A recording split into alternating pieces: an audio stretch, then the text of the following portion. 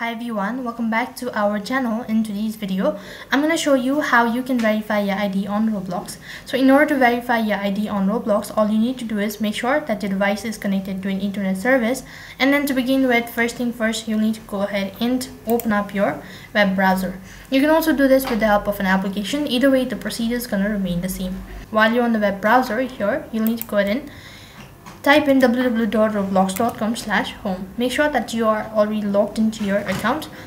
Once logged in, it's going to direct you to the home page, which is going to look something like this.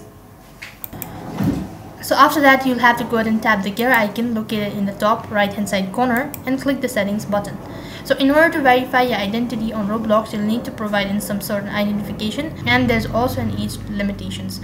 Now according to Roblox, below 13 plus, they'll not be able to verify their ID.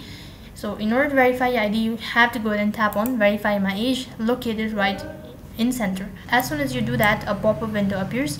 So here you can see you'll have to provide in both of these information, that is prepare a valid ID. First of all, you need to verify age to get most of the Roblox features. To prepare your valid ID, that could be your driving license, passport, ID, residential permits, or whatsoever. You also need to use your smartphone in order to continue.